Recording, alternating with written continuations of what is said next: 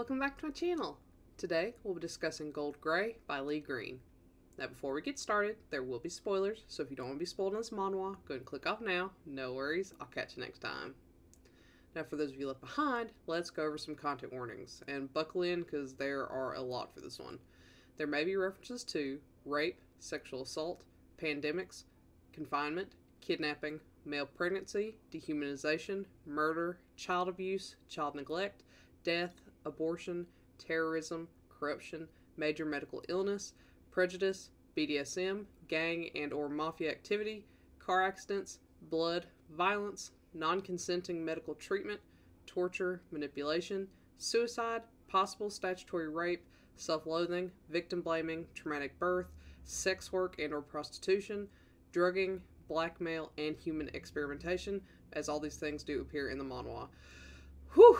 Alright, now if that's your level of spice, let's go ahead and get started. Now, as always, we'll start out with a quick synopsis.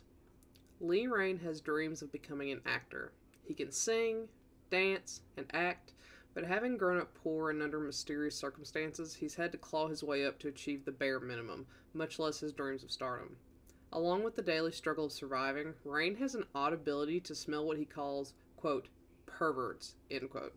They smell so good. Unfortunately, they're drawn to Rain like flies. Frustrated, Rain has finally saved up enough for a Hail Mary. He plans to drop everything and travel to the United States, hoping to make it onto Broadway or die trying. On the other side, there's Juan Lucas. He's a perfect alpha, bred and raised from the finest stock to take over Rowanjoy Industries one day. Unfortunately, following his father's death, Lucas learns of a disgusting stipulation left in his father's will for the company. The next president will be the child that can produce an alpha heir. The only way to create a perfect alpha is by an alpha having a baby with an omega. But due to a pandemic that swept through the world, omegas went extinct. But Rowanjoy has a seedy underbelly. Hidden from the public eye, they've managed to create artificial omegas, which they raise from fetuses to adulthood, and upon giving birth, they die within a week to prevent the secret from getting out. Lucas is prepared to artificially inseminate an omega to take his role as company president. Unfortunately, the building where all of the omega research took place is destroyed by none other than Joshua, a subpar alpha and Lucas's half-brother. With his brother vying for his position, Lucas is desperate to find an omega and make an alpha heir. But with all of the known omegas gone, there's little to no hope until Lucas meets Rain. Now to start this off, let's talk about the artwork. It's stunning. Some parts of it aren't my favorite, like how the lips are drawn and shaded because they look constantly chapped, but it's undeniable that it's beautiful. Rain, in particular, is absolutely stunning. I also adore the way color's used. It's relatively rare to see a black and white manhwa, and this one is almost entirely black and white, minus the side stories, except for a few key or emotional panels. One skillful way color's used is in the characters' eye colors. Rain has stunning blue eyes, while Lucas has gold, and these two striking colors highlight points of intense emotion. I love when colors are used that way, and this is no exception. I also have to say I love the story premise for this. So often with Omegaverse stories, Omegas and Alphas are typically rare, but in this case the virus and terrorism have dwindled the number of Omegas to 0. It's such a unique concept and setting for an Omegaverse story, and broadens the world beyond just a relationship between two people, which I really enjoy. Unfortunately, it also sets up a lot of dubious consent, as Rain is a, quote, hot commodity, end quote, and is dehumanized since he's an Omega. Those particular tags don't bother me, but I want to make sure to be clear that it does appear in this work for those who may not be interested. With that being said, there's some beautifully written passages in this.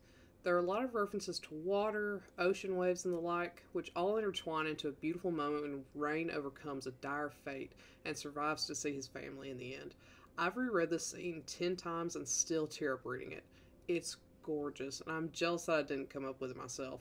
But I'm so glad Lee Green did, because I don't think I could do it justice. This series is worth reading just for that section following the birth, because it's some of the best emotional writing I've ever read in a manhwa. If that wasn't enough to tempt you though, we are blessed with a whole heap of after stories with lots of romantic child rearing, the messy relationship between Joshua and Noelle, and more lighthearted comedic drama from our favorite main couple. This series truly is the gift that keeps on giving, which is a massive plus in my book.